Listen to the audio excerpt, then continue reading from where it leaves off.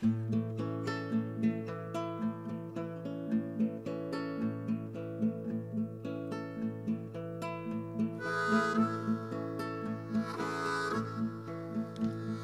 once was a very, very holy vicar, was walking along the street one day, when he heard a little voice saying, "Excuse me, vicar, oh help me, vicar."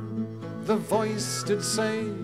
The vicar looked about, but all he could see was a tiny little frog sitting on the ground. "Oh my dear little froggy, did you speak to me?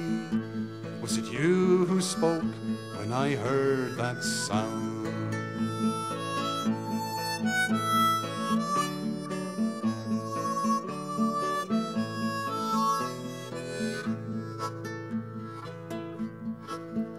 "Oh yes," said the frog, "oh help me, vicar, 'cause I am not a frog, you see.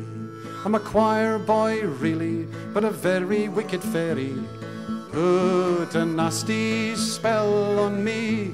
The only way that I can be saved from this wicked spell," the little frog said, "is for someone to take me and put me in the place where a very holy man has laid his head."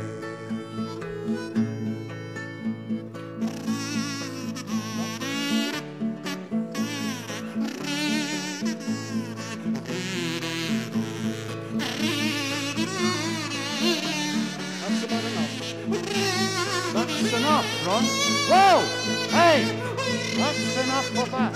That's quite enough of that. Sorry, carried away.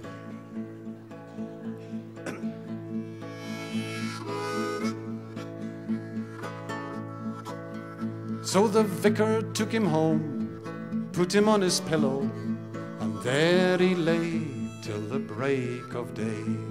The very next morning, a blessed miracle, the spell was lifted, I'm glad to say, for there was a choir boy in bed with the vicar.